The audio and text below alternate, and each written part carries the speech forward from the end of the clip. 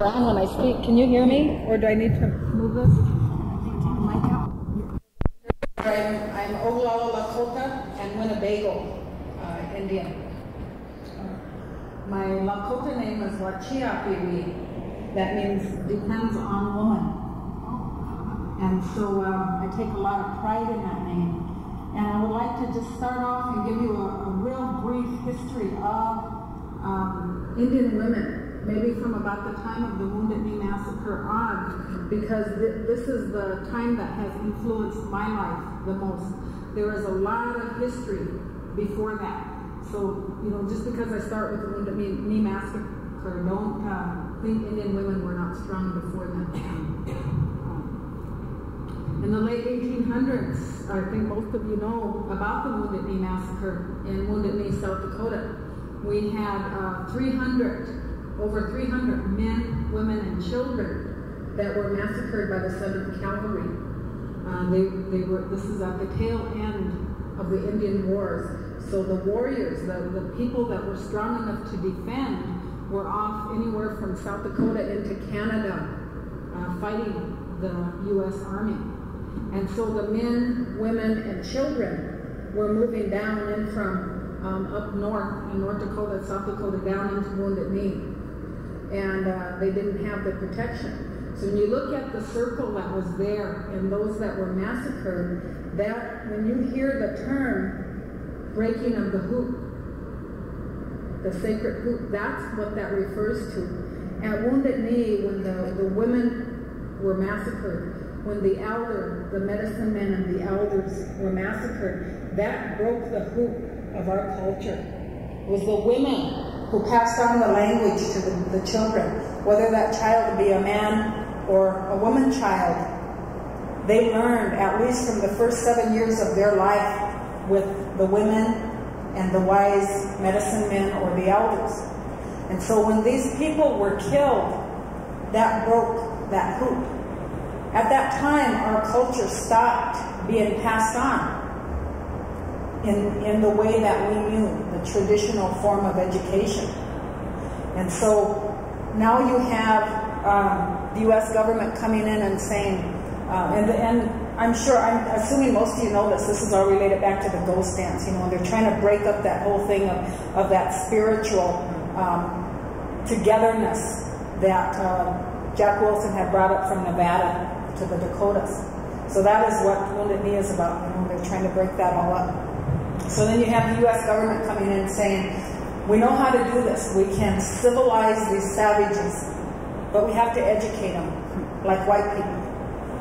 So they established military boarding schools. And Genoa, Nebraska is probably one of the most well-known. And my grandmothers both went to Genoa, Nebraska. And so when they visited, they would say, oh yeah, remember so-and-so. They were a captain or they were a lieutenant in Company B. And that's how they grew up knowing that stuff, you know. And so you have these military boarding schools now, okay? So the camps, the family camps that were there, you have the U.S. cavalry going in at gunpoint, loading up children anywhere from 3 to maybe 12 years old, and hauling them off in wagons to these military boarding schools. The parents didn't see these children from anywhere from 2 to 10 years before their children were allowed to come home. When their children did come home, if they did, because very many of them died, they were either beaten or they died of exposure, running away from these military schools. Many parents started tattooing their children so they might recognize them again. When they came home after 10 or 12 or 2 to 12 years, they no longer knew the language, so they couldn't communicate with their families. Their hair was cut. Hair is very sacred in our culture. Their hair was cut. They were not allowed to have long hair. They couldn't identify with their families. They were told that their families were dirty and backward, and the whole negative connotations of families started to come into play. So you have this first generation of military boarding school students, Indian students that are removed. So that removes us one step more from our culture and who we are. Then you have the next generation of military boarding schools, and we're removed again another generation from our language and from our culture. And then you have the military saying, my God, this is expensive, and these kids just won't break. They still have that cultural identity. They still want to speak their language. What is wrong? What are we doing wrong?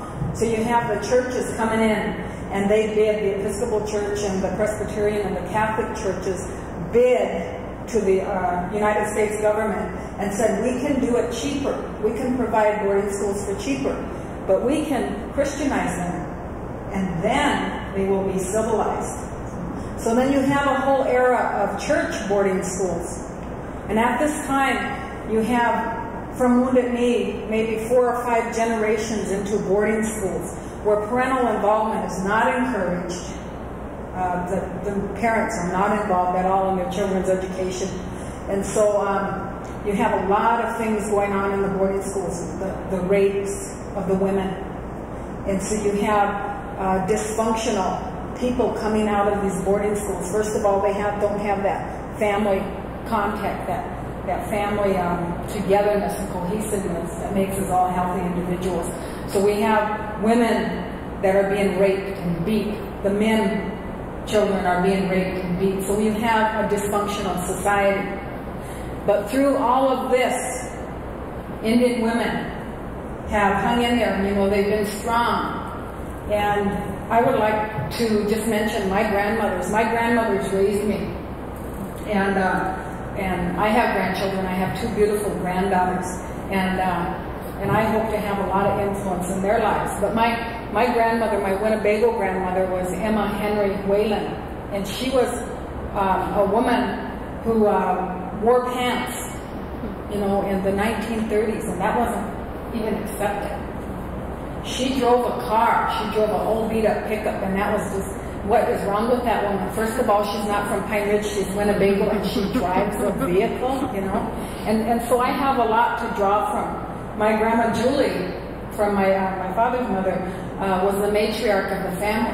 She influenced, you know, we've got probably 40 men in our family, and she controlled that. She died in 1988. They both did, in fact, 10 days apart. But they raised me, so I have an awful lot to draw from, a lot of courage from the history, a lot of the stories that have said, we are survivors, we can do it. Yeah, I went to St. Mary's Episcopal School in Springfield, South Dakota, and I'm a product of a boarding school, but fortunately the man there, Kenyon Call, was from England and romanticized Indians, so he came over as a missionary, and I had the opportunity, because he romanticized Indians. We had people like Ella Deloria that came to our school for 6 weeks out of every school year and taught us. We had Oscar Howe that came in for 6 weeks out of every year after Ella and taught us. So, you know, I had a different perspective than a lot of people my age that went to other boarding schools. I was made to feel proud of who I was because of Ella Deloria and Oscar Howe. Excuse me. So, when I graduated from St. Mary's and went on to Augustana, I had a lot of confidence in myself, and there was a lot of stuff going on in 1969, you know, the war, Vietnam War, the protests and stuff, and so we had, we started organizing, and a lot of my organization carries over from those days, college days like Judy was talking about. And at Augustana, we had speakers such as Dick Gregory and Julian Bond came in about that time. And, you know, there were 2 schools in Sioux Falls College and Augustana, the colleges. And total of 5 black students, 2 at Sioux Falls College, 3 at Augustana. 3 Indian students at Augustana, none at Sioux Falls College. So we united, and we called ourselves United Soul. And we had a little newspaper, and we did the mimeograph thing, you know. And there was one morning when we come out into the commons area, and there was a black man burned in effigy hanging off of a tree, you know. And so we were dealing with that type of stuff too, and got encouragement from people like Dick Gregory and Julian Bond. And so we learned to organize from that. Spiro Agnew came in and had a $100 a plate dinner, you know, when they were going to do the re-election. And so we thought we should make an appearance and disrupt that. We couldn't figure out how to do it because we couldn't get close, you know. So what we done is we had a 25-cent plate hot dog dinner, an anti-spiral dinner for 25 cents. That was my first real involvement in organization when we done that. We went on. The dating game was a daily thing then, if you remember that. Somebody won a trip to Sioux Falls, South Dakota for the national premiere of the movie A Man Called Horse. And so we organized a protest against the national premiere of A Man Called Horse. And that is where my FBI file started. So when I looked, you know, later on I went on into Albuquerque and worked with Jerry Wilkinson, who I have a lot of respect for, with the National Indian Youth Council. And he had access to pull our files, and he pulled my FBI file. And there was a picture of me at that protest, you know, with a hat on going like this. And that's how the FBI sees me. But anyway, you know, I've had some really good experiences in terms of way back in the early 60s or late 60s and early 70s in terms of organizing. I've been able to go on, and I did become a mother. You know, I dropped out of school because that whole system wasn't making sense to me, so I dropped out, had children, and then I went back to school in the early 80s, did my undergrad and then my master's. And so in the long run, I did become educated, you know, but not because I sat down one day and set a goal and said, I'm going to be an educated Indian woman. You know, that happened because I needed to survive and I needed to provide for my children. But the credentials have given me the access I need to be influential on behalf of the Lakota people and Indian people. Later on, when I worked at a Lone Man Day School for 4 years after I moved back home in 1989, and I was a facility manager. One day, the BIA gave us the contract. They contracted the facilities management, and they said it will take a year before this contract is approved. And so 3 days later, we had the contract, and we had $100,000 to fix up or to operate on a building that had deteriorated over 20 years, people not doing their job. And so nobody qualified for the job that they advertised, so they appointed me to be the facility manager. And let me tell you, it's ruined my life. I can't go into a hotel or any place without checking the paper towel, making sure there's toilet paper. But anyway, my board that I worked for believed in me enough that they sent me to Washington. They sent me to Aberdeen, South Dakota, where our BIA is headquartered. They sent me into Washington, D.C. To say what I had to say, that it was a crime that the facilities, the school facilities, were the way they were, you know, just deteriorated. And because of all of that, and there's a whole long story to that, it took 2 whole years, but facilities in BIA Indian schools became a national issue because of the leeway my board gave me.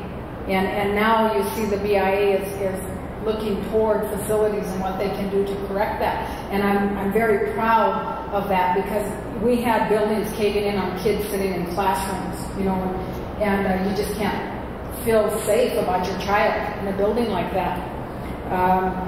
My most recent involvement with my community at home has been stopping a solid waste dump out in our community. I come from the poorest county in the entire United States, Shannon County. We have a per capita income of $2,700 per year. Most of that is food stamps and ABC payment income. So we are very poor people. And somebody in our community decided, because we are so rural, that if we had the solid waste site for the reservation, we could employ people out there. Well, they didn't even come and ask those of us who live there. And I live in a very rural area. I have no electricity, and I still haul my water. And so, you know, it took a lot, because I probably could have gotten electricity if that dump site were out there, because they would need electricity to do some of their grinding and all the stuff that they do. But we stood up against that, and we organized community people that really didn't ever say their name to another group of people before, because we're very rural and everybody lives on their own land. And these community meetings have brought us together. You know, that community, we're probably about 60 people out there on maybe a 600-mile area there altogether. And so we're very sparsely populated. But these people have taken pride in the fact that they chose not to have a solid waste dump. And we had to go through that whole process of, first of all, organizing our community, electing community officers, drafting a community resolution to take into our district, and having our district adopt that as their resolution, and taking that into tribal council, and then going into tribal council to speak. And we had about 7 elders that went in with us, you know. And now the tribal officials, when they see me, they just go, and so they're used to me. But it was real exciting to have these other people come in and be a part of that, to be learning that.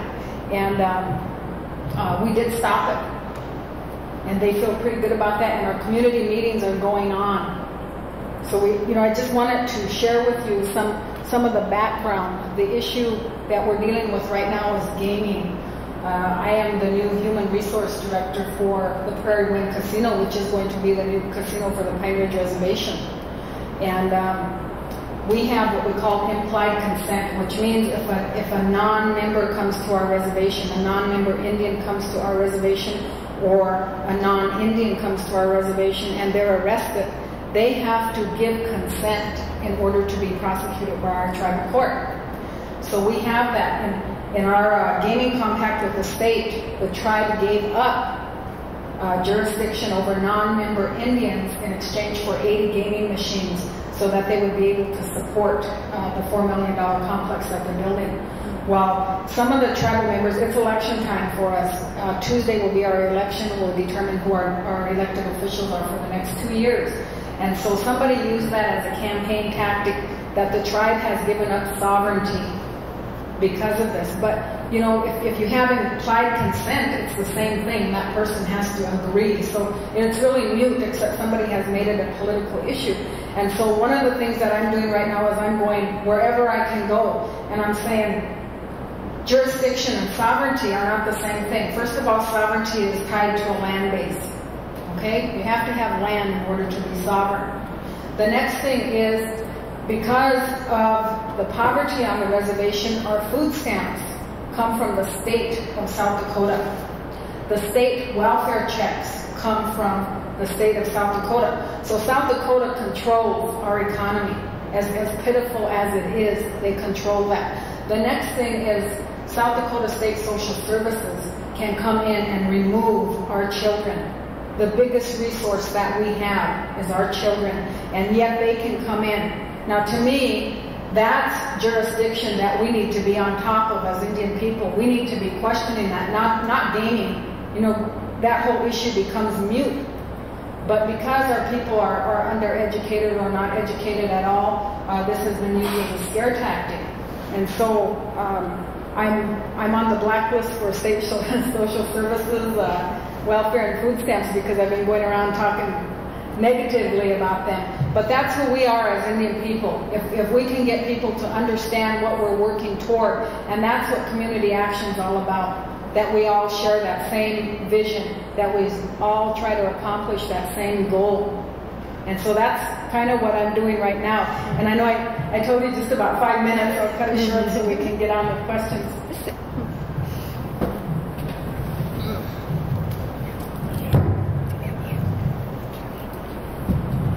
No.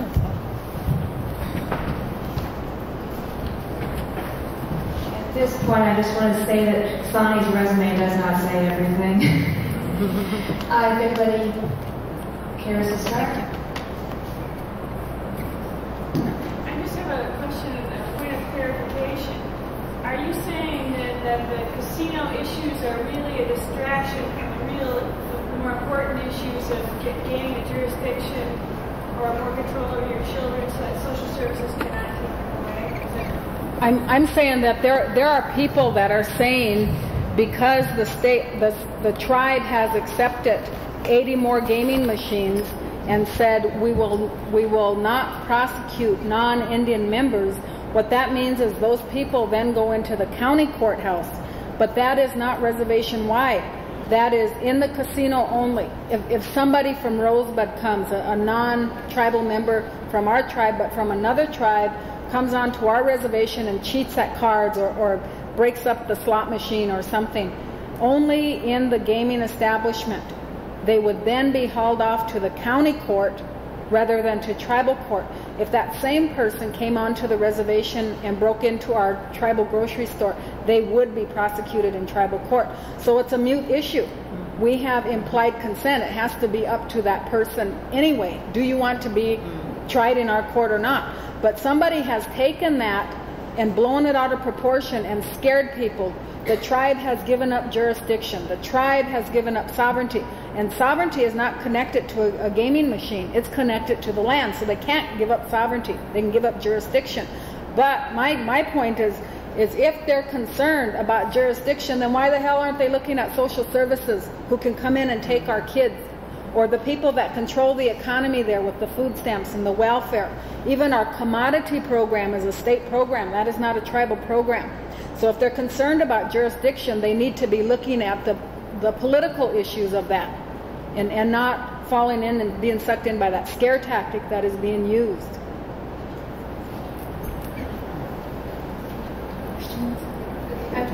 I'm Robin Blunt. Last week, I think it was last week, in last week's New York Times magazine, I think, I was reading an article about the sort of spread of casinos as a reservation business throughout the United States.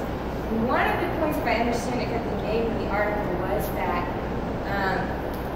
because of tribal culture in many tribes, the money made through this gaming would be divided among families and people who were not even employed at the casino.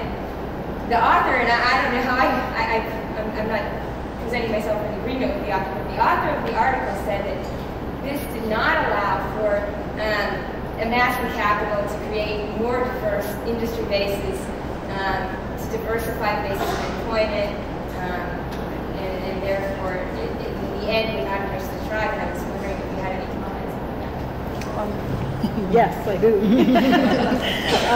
First of all, the Oglala Lakota is the second largest tribe in the United States, so we're about 20,000 people population. So when you look at gaming on reservations that have 400 members, that per capita payment that does go back to them, that does happen for those tribes. But for our tribe, it will never happen unless we get $1 or $2 checks. And so our tribe has established with the management company right now, where the tribe would get 70% of all profits and the management company would get 30% for the first 3 years. And on the last 2 years of the management contract, you would have 70% for the tribe, 25% for the management company, and 5% going back into our 9 geopolitical districts. And so, again, what might apply to other tribes wouldn't apply to us. The 70% that the tribe is taking for each of those 5 years is earmarked for specific things such as education, elderly recreation and housing, those types of things. So that will come back to the tribe and be administered in the way that the tribe has determined, and not by individual tribal members. She had a question back here. My name is Carla Peterson, and Judy, I'd like to direct this to you. In your talk, you mentioned that you had the vehicle of SNCC to sort of identify with and help you to focus the feelings that you had about where you're going to direct your passion, and that's no longer available for students. You also mentioned that we needed to think about the generations coming behind us. So I got on the phone with all of my daughters and got to come over here and hear this. Got off the rollerblades and got quite along. I would like you to talk about, perhaps to them, but also to us, many of whom were dedicated to issues in the 60s, and are now seeing many of those arise again in a familiar fashion. What would you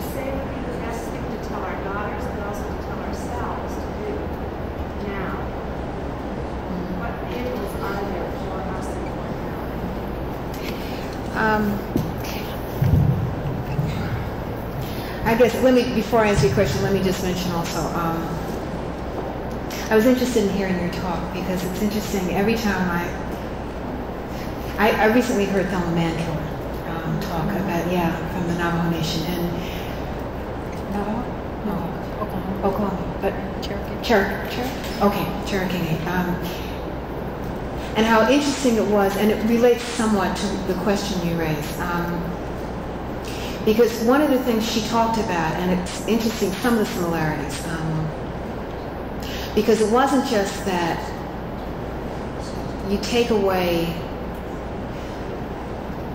the means of surviving, but you also, in part of trying to break the spirit, you also try and break the spiritual connection that one has to the other.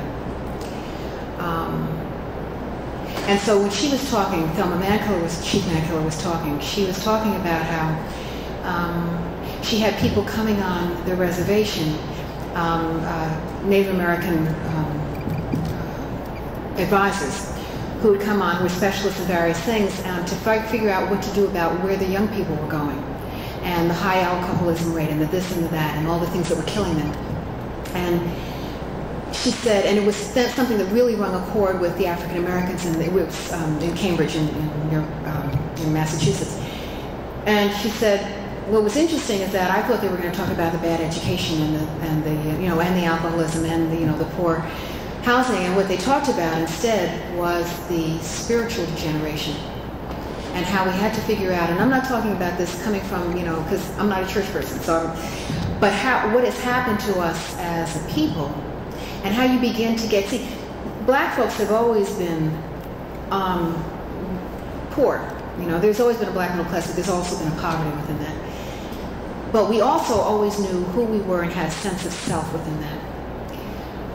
That there were families, that there was caring, that there was a support structure that allowed for that. And I think one of the things that I think about, when we were organizing SNCC, and we were going into communities that still had an infrastructure. Now, it wasn't always a wealthy infrastructure. It wasn't always even a middle-class infrastructure, but there was something that you could hold on to that these kids were coming out of. And I think, it reminds me of the fact that I was, for example, on a subway in New York City, and I still have an apartment in New York.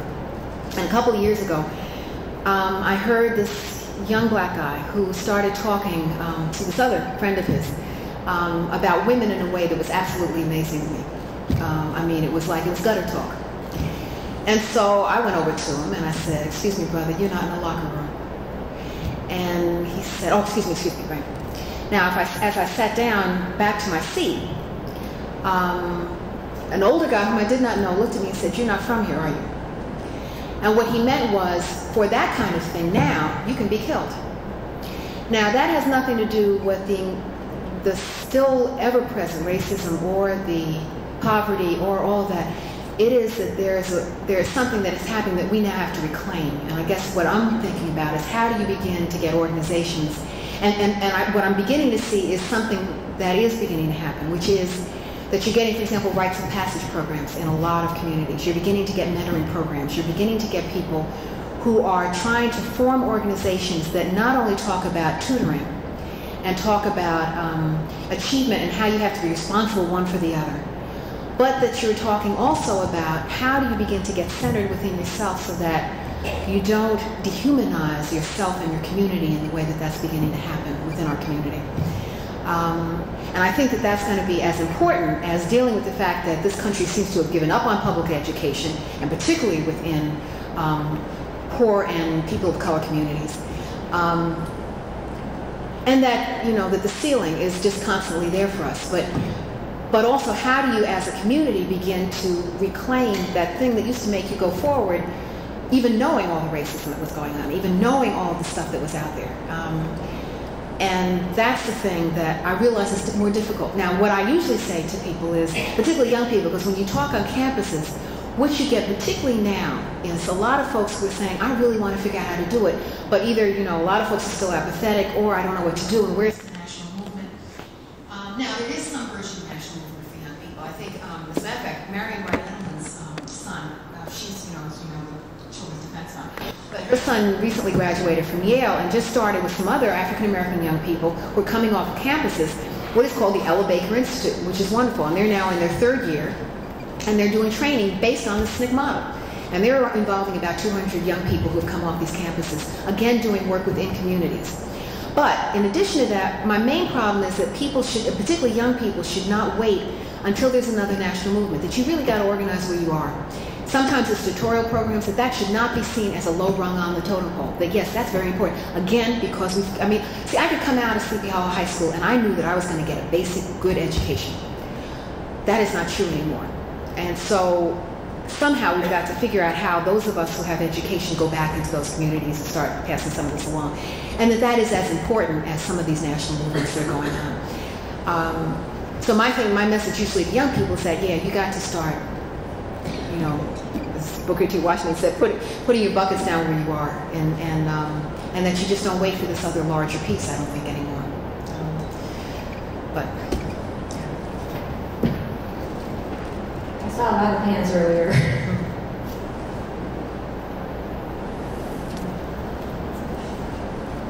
I was very interested in your the last speaker that you referred to, the stages that she was going through. Could you repeat that name for me? Oh, I'm sorry. Yes, her name is Melba Patillo.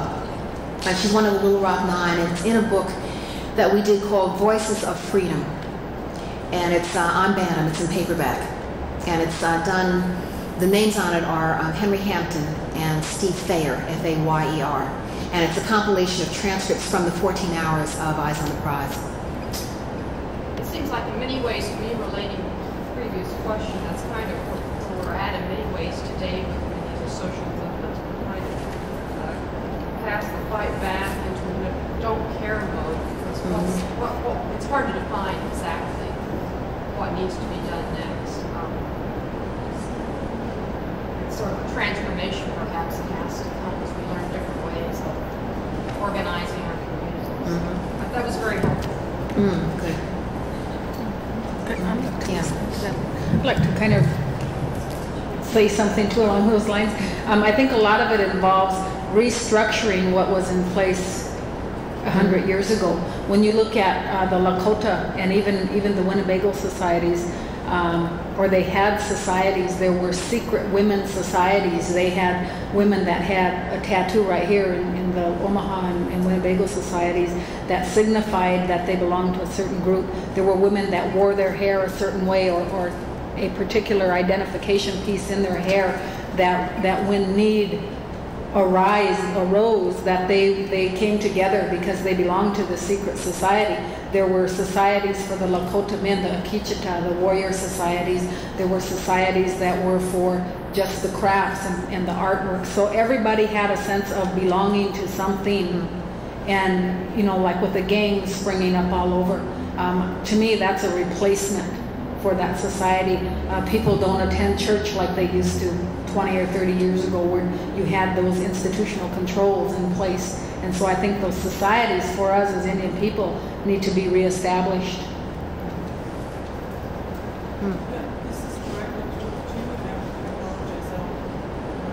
Sani? You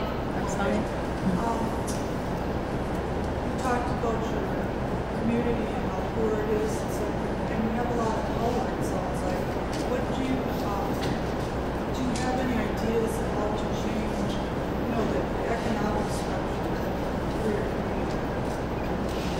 community? The economic structure for our community would probably go back into our tribe. I think the casino was a good start. When you look at what has happened on other reservations that are as poor or nearly as poor as we are, it gives the tribes that move away from the federal government, where we can have our own money. We have been made to become dependent on the federal government, and the Bureau of Indian Affairs is a paternalistic organization that is just now changing.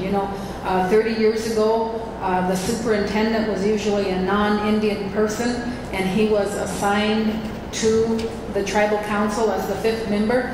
By the way, I didn't mention I come from a very political family. My father is Richard Dick Wilson, who was tribal chairman during the turbulent 70s for our tribe, and he was the only person in the history of our tribal elections to serve 2 consecutive terms. So he had 4 years, and so you can do more in 4 years than you can in 2 years. But because I come from that political family, and in our tribal structure, we have tribal leaders who defer to that family history of politics, and so we have access to speak on the council floor and things like that. So we can work with a lot of the individuals. One of the things as we move away from federal monies and start getting into individual tribal business ownership, I think that things are going to start changing. From the casino itself, the management company has decided they will manage the casino, that it should be up to other tribal members to establish the motels, the restaurants, the craft shops that will go with that. And so that, the money coming in can go in a lot of different directions and not just belong to the casino. Could I just ask a question? Sure. Because it seems to me that venues, which is interesting to me, that the basis of it, though, is a cooperative economics. Right. How do you maintain that in the midst of all this? we have like a pedagogy of the oppressed. Yes. That whole thing, where we have the Lakota Fund now, which is funded by Kellogg Foundation, that will lend tribal members up to $25,000 to start businesses. But they were originally established to help Indian people without money experience or small business experience pass that whole bank loan process. They've actually doubled it, because now you have the bank process and their process. Just looking at what we can do better, and saying to Kellogg Foundation, this isn't working. Even if it means losing your money, it's not working for us. And having the courage to say that, and to say what will work for us. And I think it's got to start there. Has the casino helped, I'm Marion Sal, helped at all in dealing with the problems of, despair and suicide and alcoholism, or has there no relationship between? Our casino is going to open April 7th. So for our reservation, I can't say that yet. But for a lot of reservations, the impact has been incredible. You always have a couple of people that will become addicted, and there is that concern. We have a group called the Gray Eagles. And by the way, we have interest groups that we didn't have 20 years ago, 10 years ago. We have environmental groups. We have veterans groups that are organized. And the Gray Eagles are elders. And so they're organized, and they're bringing up those concerns. And in fact, they keep us on our toes, because they are against the gaming for the very reason that they think that all of the people are going to become addicted to gambling, and they'll be stuck babysitting the grandchildren. And so we've set up community meetings, and we try to go there and address their concerns. There's been a suggestion from them that the casino establish a child care center. And I think that would be a good move for the employees, but I don't think the management company can get into providing daycare for the gamblers themselves. I mean, that's something else.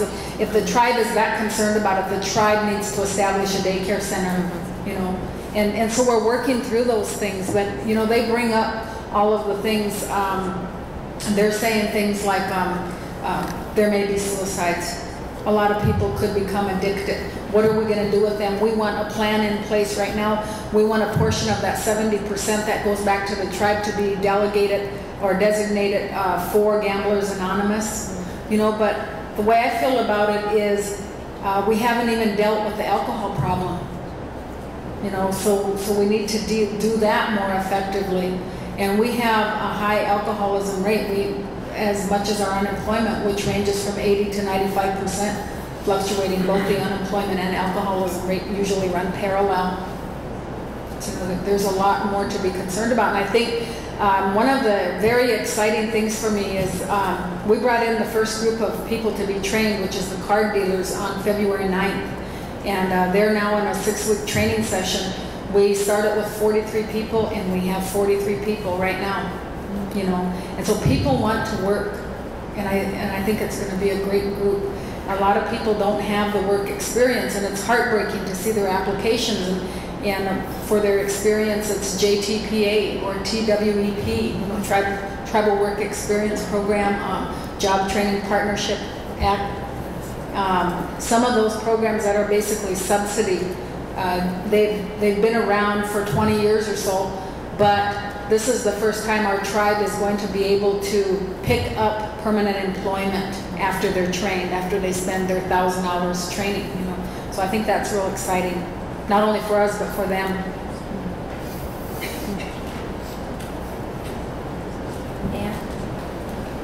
I have a question for both panelists, and it's kind of like both ends of the spectrum. And talking about earlier the discrepancy between the economic conditions of people in the United States, how it's actually widened, and how, you know, years and years ago we were talking about this problem, and it seems to be just getting wider. At one end of the scale, I guess, and I'm an optimistic person, but I'm getting a little concerned here of people who are making it through the system, young people who then don't look back around to see who else they can help or how they can make a difference among society and society as a whole, and are kind of cocooning themselves to take care of themselves and meet their own needs. And on the other end of the spectrum, people who see no out for where they are and are living for the day because they don't see any hope for a future. How do we get these people to see that maybe there is something that they can each do to make a difference either in their own lives or in the lives of people around them? Okay. I guess it's because I'm I'm an optimist too. I think it's the only way that you're in it for the long haul. Otherwise, you just throw it up and, you know, go live in a forest somewhere. But I think probably for me it is that I'm beginning to see this return to some of the problems for us in the inner city. That you really are beginning to see a lot of men's groups, for example, 100 black men, 100 black women also, but some of the Greek organizations, some of the which are going back in and trying to reestablish that kind of training program and sense of hope, and also putting some pressure now on some of the school boards to actually teach the kids. You're beginning. I'm even seeing within the inner cities, I mean, even with the gang peace thing, and I don't mean to romanticize that, because I think there's some folks who, by the age of 20, really, I'm not sure how much you're going to change them, you know, but, and yes, they are very, very bright, and in another time would have been leaders of their community, but I'm not sure whether you're going to be totally able to turn them around after a certain point, but we'll see. But I do think that you're beginning to get some effort to, like with the gang peace. I mean, some of these folks who are coming in and now, even though it means a real loss of income, are beginning to start to do other things. They're going back to school and are reconnecting in some ways with society. And it's because there are some other things for them. It is that sense of community that maybe is being put in place in some other ways outside of the gangs. I don't think it's going to happen unless we figure out how to give folks jobs. I mean, I just don't. You know, you can't just continue. See, my father growing up, he could have a high school education and could go to the plant. He didn't need college. He didn't really need the high school diploma. You can't do that anymore. Fisher Body, the plant in Tarrytown, is shut down. You know, and so the kind of low-scale jobs that people keep talking about, you know, they're not going to. You can't just work at McDonald's. So it's like, how do you begin to then start talking about a real jobs program and a real training program? And this is one of those things where I think it's not just then local effort. You really do have to start applying pressure, and that you know, folks at the top have got to know that you can't just do this kind of half stuff. You know, you can't. You got to be serious about it, and I'm not sure whether that's happening now. And I would think along with that, we have to emphasize the spiritual side more, because I think that's where the answer is. And especially for Indian people, when we look at our traditional ceremonies, and we never had a religion, we had a way of life that was practiced every day, not on Sundays. And so the return to that, to give people the strength, and you know, like Judy is talking about, 20 years ago you could get your kid a $10 pair of tennis shoes and it lasted a while. Now you're paying $120, $130 for tennis shoes. You know, they could tear up in 2 or 3 weeks. So that whole change there. And also materialism. I think when we develop more of the spiritual, we will move away from the materialism. And I've tried to share that with my family by saying, just because I'm working on a doctorate doesn't mean I can't haul water. You know, so we haul water, and we're pretty self-sufficient with propane and propane lights and stuff, but we don't have electricity.